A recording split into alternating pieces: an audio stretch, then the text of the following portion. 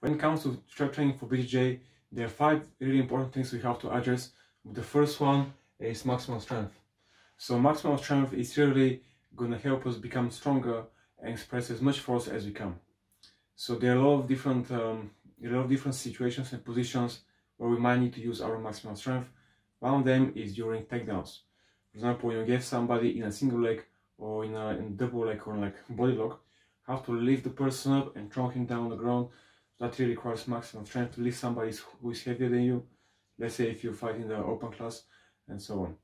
Then the other reason why maximum strength is important is because when we're having a grappling exchange, and if you're fighting somebody who is weak than you, you can impose your game on him, you can dominate him.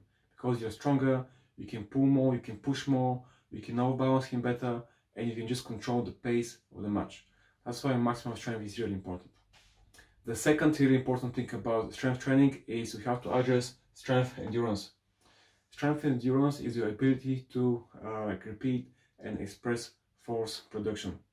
So later on in the matches, when you have fatigue, you have to be able to still continue to have these high efforts of strength and force that you can exert on your opponent, so you can dominate him throughout the whole round, throughout the whole match. Typically, most fighters, they have gas tank, can wow for a little bit, but after 3, 4 minutes, 5 minutes in the match, they really fatigue and they can't really have that expression of strength anymore because they haven't trained this ability. So all these abilities, they're being trained in the weight room. They're being trained in the gym. So we have to lift weights, we have to do 2 or 3 times a week of training so it can really help us become better athletes, better at BJJ and at grappling. The third really important factor we have to address when it comes to training for BJJ is grip strength. So grip strength is really important because this is the whole nature of grappling. In order for you to grapple, you must impose a grip on your opponent. It might be a sleeve grip, a gi grip, control on the wrist, a tie on the collar tie. You might have a pinch headlock or whatever. You might have a lot of different grips, So all this constant gripping, grabbing and so on, that's really taxing on your forearms, on your fingers as well. So it doesn't matter if you do gi or no gi or just even MMA, you have to be able to have strong grips. So strong fingers, forearm and the grip strength as well. You can also see that sometimes when you do a lot of strangles in BJJ, in grappling, your forearms and arms are burning out a lot, That's why you have to develop this maximum strength, endurance and grip strength so you can continue to exert this force, keep on grabbing, pulling, squeezing and so on.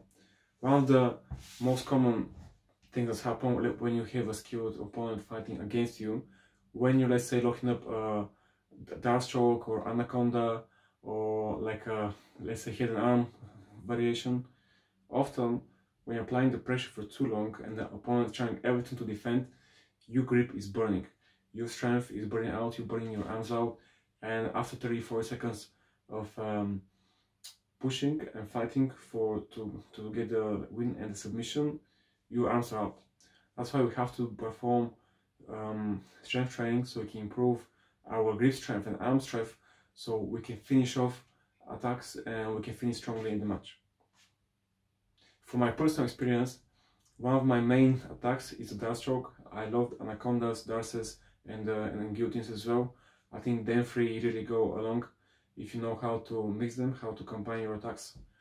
And what happened, I rode with somebody once and I had him in a dart stroke for nearly 2 minutes, I was trying to finish off, he was defending very well, he was spinning around, he was turning, he was going on his back, he was escaping, but I didn't let go of my grip and I knew it was on.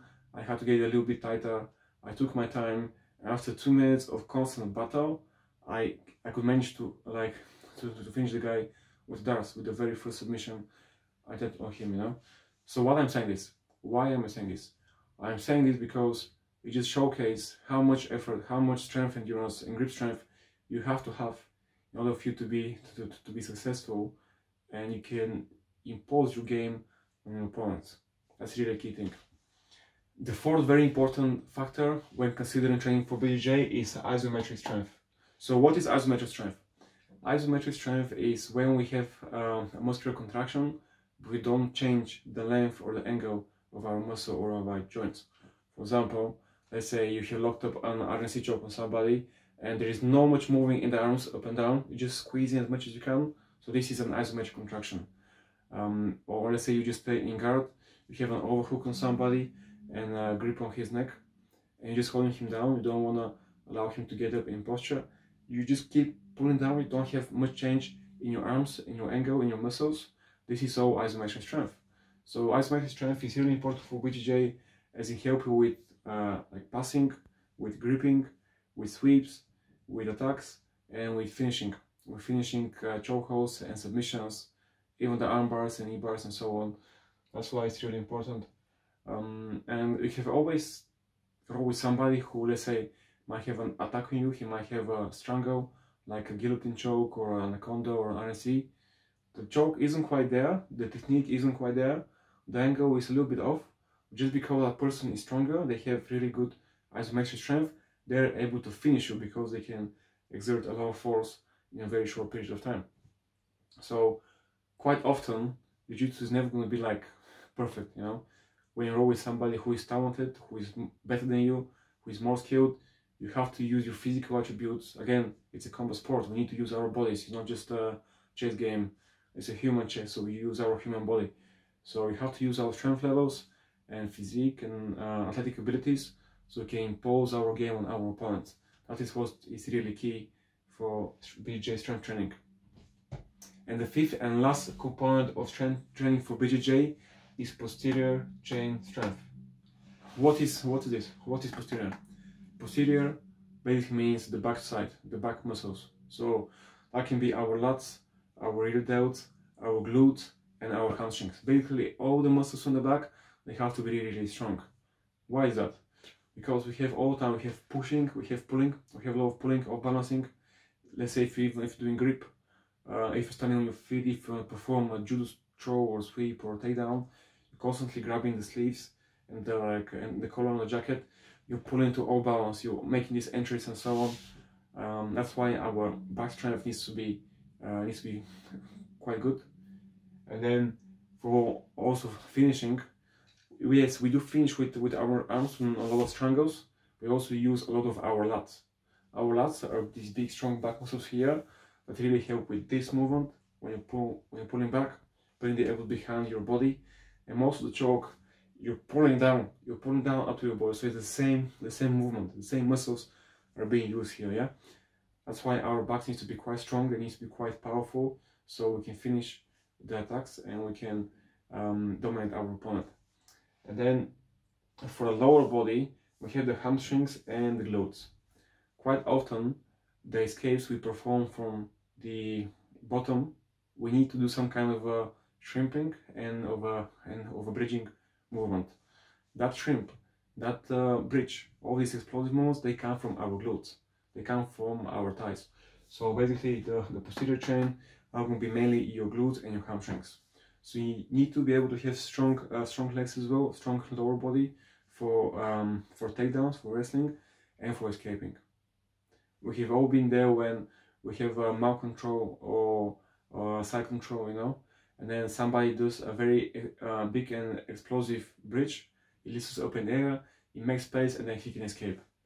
So that is the other reason why we have to do this. So it's not only so strength training for BJJ doesn't only help us improve on our attacks.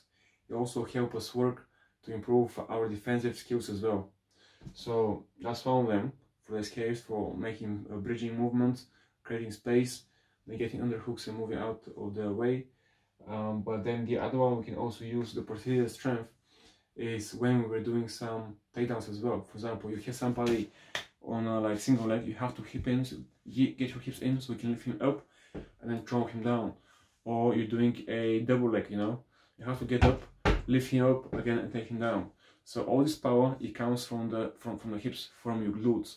So if you lack any posterior chain, then essentially you won't be able to be as efficient, you won't be able to impose your game as much, because when you wrestle or when you grapple with somebody who is stronger than you, they'll be able to impose their game on you.